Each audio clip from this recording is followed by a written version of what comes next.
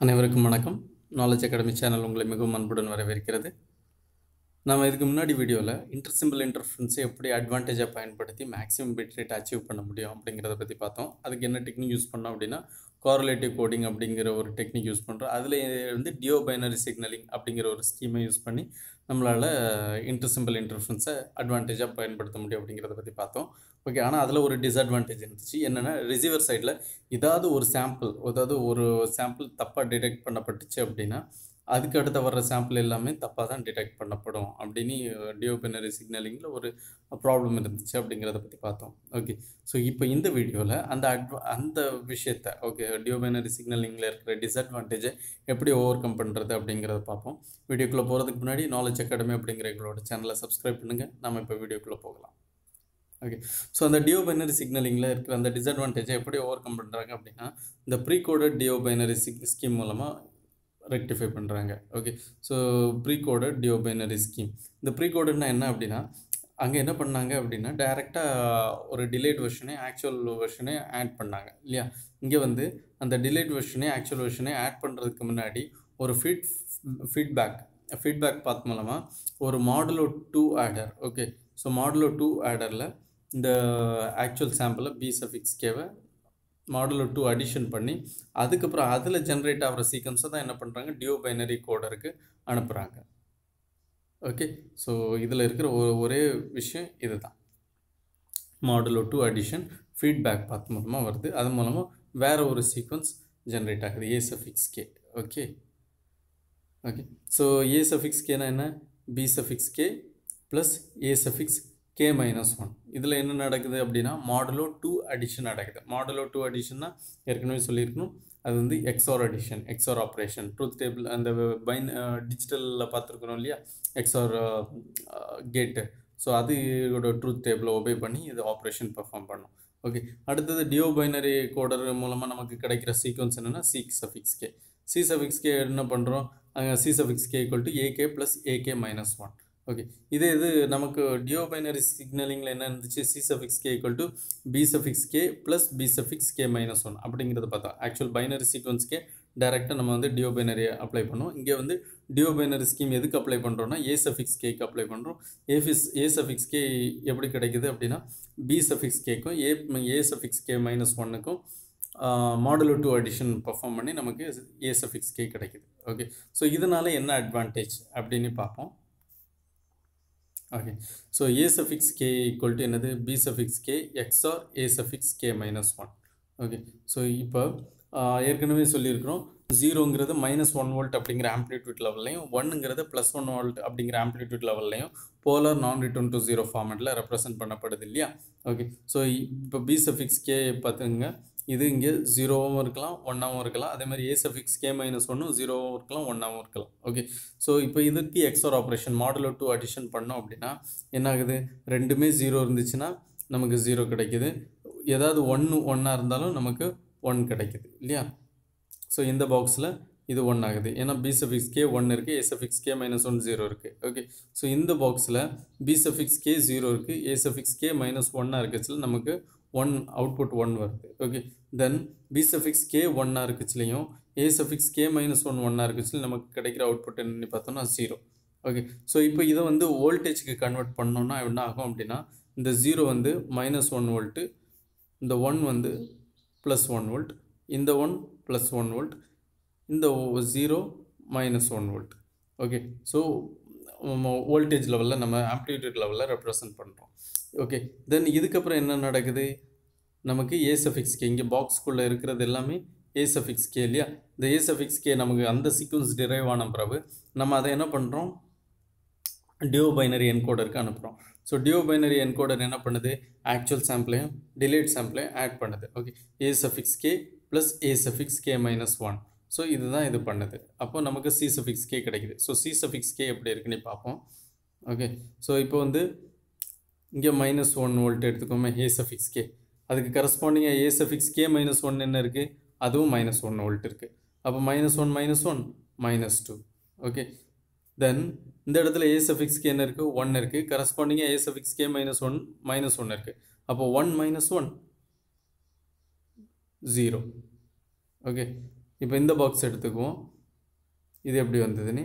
Okay, இங்கே a suffix k என்ன இருக்குது, 1 volt இருக்குது. அதே மாதிரி a suffix k minus 1 1 volt இருக்குது. அப்போது 1 plus 1 2 volt. ஓகே, அதே மாதிரி இப்போ அடுத்ததில் இங்கே a suffix k minus 1 volt இருக்குது. தென் a suffix k minus 1 என்ன இருக்குது, 1 volt இருக்குது. So minus 1 plus 1 0 volt, minus 1 plus 1 0 volt, minus 1 plus 1 0. Okay, so இப்படி நமக்கு c suffix k இருக்குது. இதுக்கு கரஸ்பாண்டிங்காக b suffix k ஓட வேல்யூ என்ன அப்படின்னு பார்த்தோன்னா, b suffix k பாருங்கள் 0வாக இருக்குது இந்த காலமில், இந்த காலமில் 1ஆக இருக்குது.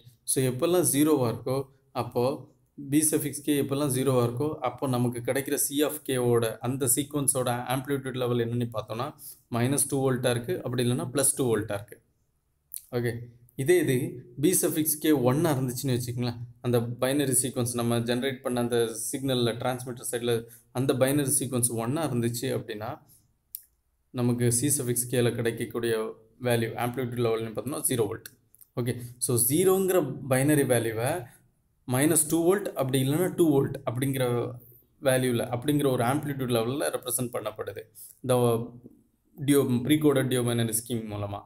Okay, 1ங்கிற binary sequence 1ங்கிற binary value 0 வோல்ட்டால் தான் ரெப்ரசன்ட் பண்ணப்படுது. இதனால் என்னது, லீனியர் ஆப்ரேஷன் இல்லாமல் அங்கே டியோபைனரி ஸ்கீமில் என்ன ஆச்சு, லீனியர் ஆப்ரேஷன் இருந்துச்சு. இங்கே ப்ரீகோடட் டியோபைனரி சிக்னலிங்கில் நான் லீனியர் ஆப்ரேஷன் இருந்துச்சு. லீனியர் ஆப்ரேஷன் என்ன, 0 0 1 அப்படின்னு கன்வெர்ட் பண்ண அப்படி பார்த்தோன்னா 0ங்கிறது -1 வோல்ட், 1ங்கிறது +1 வோல்ட். இது வந்து லீனியர் ஆப்ரேஷன். இது நான் லீனியர் ஆப்ரேஷன் என்னென்னா 0ங்கிறது +or-2 வோல்ட். ஓகே, அதிக பெரிய ஆம்ப்ளிடியூட் லெவல். 1ங்கிறது 0 வோல்ட், இதுக்கு ஆம்ப்ளிடியூட் லெவலில் இல்லை. ஓகே, 1ங்கிற பல்ஸ்க்கு ஆம்ப்ளிடியூட் லெவலில் இல்லை, அப்படி மாறி வந்துருச்சு. ஸோ இதுதான் நான் லீனியர் ஆப்ரேஷன். ஓகே, ஸோ இது இந்த மாதிரி நான் லீனியர் ஆப்ரேஷன் வந்து ப்ரீகோடட் டியோபைனரி ஸ்கீமில் பர்ஃபார்மன்ஸ் நடக்குது. இதன் மூலமாக என்ன அட்வான்டேஜ் அப்படின்னா, எங்கேயாவது ஏதாவது நடுவில் ஏதாவது ஒரு பிட்டு ப்ராப்ளம் ஆச்சு, தப்பாக டிடெக்ட் ஆகிடுச்சு அப்படின்னா a suffix kல தான் ப்ராப்ளமே தவிர அது வந்து output binary sequence b suffix k rectify பண்ணுறதுல ப்ராப்ளம் வராது. ஓகே, ஸோ டியோபைனரி ஸ்கீமில் என்னாச்சு, ஏதாவது ஒரு பல்ஸ் தப்பாக டிடெக்ட் பண்ணிச்சுன்னா அதுக்கு அடுத்தது வர டிடெக்ஷன் எல்லாமே தப்பாக தான் வரும். என்ன ரீசன் அப்படின்னா, அந்த இடத்துல c suffix k நமக்கு என்ன வந்துச்சு, c suffix k = b suffix k + b suffix k - 1. அதனால் b suffix k எப்படி டிரைவ் பண்ணோம், b suffix k = c suffix k - b suffix k - 1. இப்போ ஏதாவது ஒரு இடத்துல b suffix k தப்பாயிடுச்சுன்னு வச்சுக்கோங்களேன். ஸோ அடுத்த பல்ஸுக்கு இந்த b suffix k - 1 ஆயிரும். ஓகே, அப்போ அந்த டைமில் இருக்கிற b suffix k தப்பாகும். தென் அந்த b suffix k அடுத்த பல்ஸுக்கு b suffix k - 1 ஆகும். ஸோ அடுத்த டிடெக்ஷனில் மறுபடியும் அதே தப்பு நடக்கும். ஸோ இந்த மாதிரியான விஷயங்கள் நடக்கிறதுனால அந்த டியோபைனரி ஸ்கீமில் ஒரு ப்ராப்ளம் இருந்துச்சு. ஸோ இங்கே ப்ரீகோடட் டியோபைனரி ஸ்கீம் மூலமாக இந்த c suffix k வந்து எதுலேருந்து டிரைவ் பண்ணுறோம் அப்படின்னா a suffix kலேருந்து டிரைவ் பண்ணுறோம். ஓகே, அதாவது மாடுலோ 2 அடிஷன் பர்ஃபார்ம் பண்ணப்பட்ட ஒரு சீக்வன்ஸ்லேருந்து டிரைவ் பண்ணுறோம். ஸோ இதன் மூலமாக என்ன ஆகுது அப்படின்னா, ஏதாவது ஒரு தப்பு நடந்துச்சு, ஏதாவது ஒரு பிட்டில் டிடெக்ஷனில் தப்பு நடந்துச்சுன்னா அது அந்த பிட்டை மட்டும்தான் பாதிக்கும். அடுத்த பிட், அடுத்த வரக்கூடிய டிடெக்ஷன், அடுத்த வரக்கூடிய அந்த சீக்வன்ஸுக்கு எந்த ஒரு பாதிப்பும் ஏற்படுத்தாது. ஓகே, ஸோ இதுதான் ப்ரீகோடட் டியோபைனரி ரிசீவர்.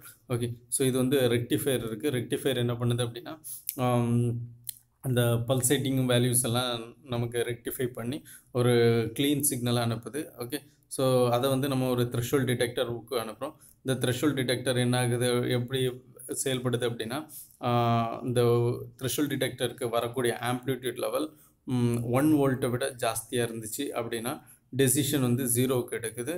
ஓகே, ஸோ 0 வோல்ட்டில் இருந்துச்சு, இந்த 1 வோல்ட்டை விட கம்மியாக இருந்துச்சு. ஓகே, ஸோ அப்படி இருந்துச்சுன்னா 1 வோல்ட்டை விட கம்மியாக இருந்துச்சு அப்படின்னா டெசிஷன் வந்து 1 எடுத்துக்குது. Okay, so greater than 1 volt வரக்கூடிய ஆம்ப்ளிடியூட் லெவல் 1 வோல்ட்டை விட கிரேட்டராக இருந்துச்சுன்னா 0க்கு டெசிஷனாக இருக்குது. ஓகே, ஸோ 1 வோல்ட்டை விட லெஸ்ஸராக இருந்துச்சுன்னா வரக்கூடிய ஆம்ப்ளிடியூட் லெவல், இங்கே வரக்கூடிய சிகேவோட வேல்யூ, ஆம்ப்ளிடியூட் வேல்யூ 1 வோல்ட்டை விட லெஸ்ஸராக இருந்துச்சுன்னா, கம்மியாக இருந்துச்சுன்னா டெசிஷன் வந்து 1ங்கிற சிக்னலுக்கு ஃபேவராக நடக்குது. ஸோ இதன் மூலமாக b suffix k வந்து நமக்கு அழகாக இது வந்து ரிசீவ் பண்ணிடுது. ஓகே, ஸோ இப்படி தான் ப்ரீகோடட் டியோபைனரி ரிசீவர் ஒர்க் ஆகுது. ஸோ இதன் மூலமாக டியோபைனரி சிக்னலிங்கில் உள்ள டிஸ்அட்வான்டேஜ் அது எப்படி ப்ரீகோடட் டியோபைனரி சிக்னலிங் மூலமாக ரெக்டிஃபை பண்ணப்படுது அப்படிங்கிறது உங்களுக்கு தெளிவாக புரிஞ்சிருக்கணும்னு நம்புகிறோம். அடுத்த வீடியோவில் மாடிஃபைட் டியோபைனரி சிக்னலிங் பற்றி பார்ப்போம். அது வரைக்கும் உங்களிடமிருந்து விடைபெறுகிறோம். நன்றி, வணக்கம். மீண்டும் மற்றும் ஒரு வீடியோவில் சந்திப்போம். வீடியோ பிடிச்சிருந்தா கமெண்ட் பண்ணுங்கள், லைக் பண்ணுங்கள், ஷேர் பண்ணுங்கள். மறக்காமல் சேனலை சப்ஸ்கிரைப் பண்ணுங்கள். நன்றி, வணக்கம்.